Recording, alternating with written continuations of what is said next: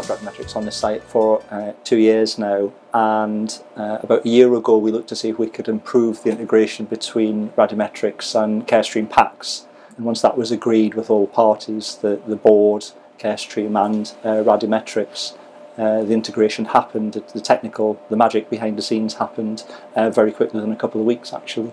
And then Carestream and Radimetrics worked very well together to fine-tune that and actually do the work. Radimetrics is a fantastic source of evidence for us in terms of radiation doses, in terms of room utilisation, and we refer to that to evidence sort of ideas we have or issues that sort of crop up to say, you know, are we making the best use of our resources? How are we minimising radiation doses to our patients?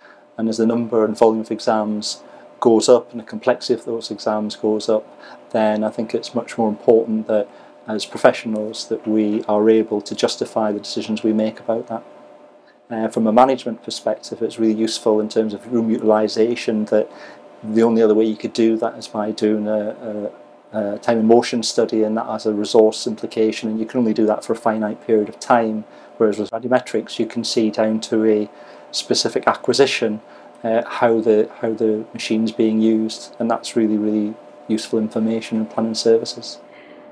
Before we had Radimetrics, if we wanted to pull any statistical information, we'd have to do that manually. We would have to physically log into our risk system and systematically go through every single patient and extract that information, and then populate it into a spreadsheet and to try and get some sort of standard stats from that, and we would have to do that quite routinely. With Radimetrics, it's at your fingertips. That information is already held within Radimetrics. It's bringing our protocols together so that they're all standardised. We're all using the same protocols, and that again helps us to oversee, to manage dose. It's accessing the context sensitivity launch from your PACS workstation or even from a standard PC. It just means you don't need to launch and log into Radimetrics separately. It's interactive with your images and your risk report. And by choosing that icon, it's actually launching the information just solely for that patient only, which is all you're interested at a workstation scenario. And what you're doing is you're following the patient through from when the request came in to them being x-rayed, for the images to be there, for it to be able to report, and then you can click on that launch for the same patient and get all the cumulative dose for that patient. It just closes that circle. The opportunities to reduce dose are continually appearing as manufacturers bring out new applications and new tools to be able to reduce dose.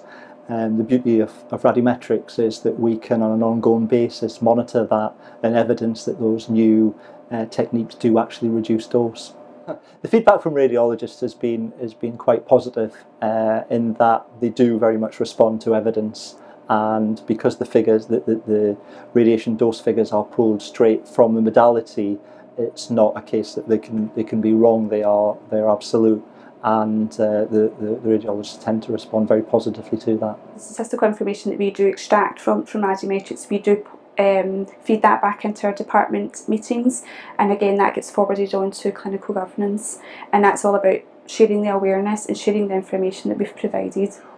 I have a colleague who's interested in urological radiology, and he decided he wanted to do all his CT-KUBs prone, and then was just comparing his results to the rest of us. And using Radimetrics, he picked up that the CT radiation dose for his prone scans was only a third of what the rest of us were getting, or for our standard CT scans. And the first thought was, that's completely ridiculous. Rolling a patient onto their belly can't possibly reduce the radiation dose by 2/3. So we frankly didn't believe it. But we persisted, looked into the data, and it was true. The CT protocol on the scan for our routine prone scan was simply mislabeled. It was just labelled as CT-KUB rather than CT-KUB low dose.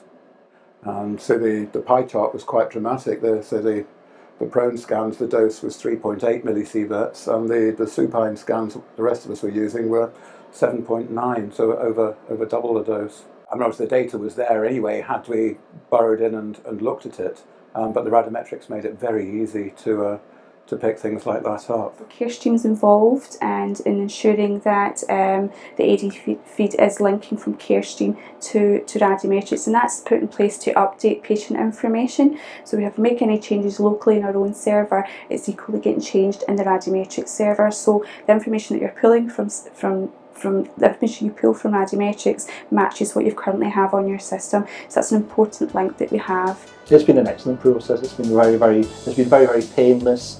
The application sits in the background, hoovers up all the data and presents it in a very easy way to understand.